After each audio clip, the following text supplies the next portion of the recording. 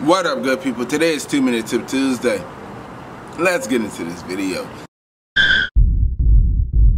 About the signs of having an oil leak. Oh, the first one is, you pull it back, you pull out your driveway or anything like that, and you see a puddle of oil underneath your car, and it was no puddle of oil underneath of that vehicle when you pulled in that driveway.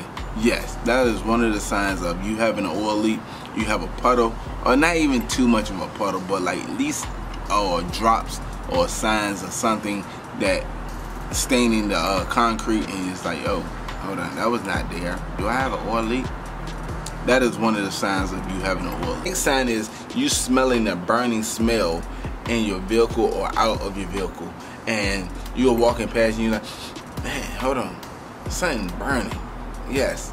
So go ahead and pop the hood of the vehicle, and you may see your car smoking, or you may see like a little smoke coming from it.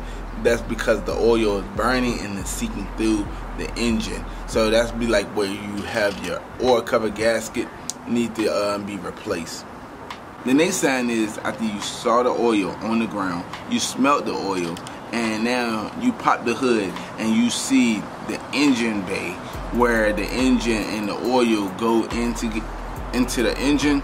You may see it like a gray, and then it fades into a brown. So that is another sign, as in where you need to change your oil cover gasket, and that is probably why you are losing oil.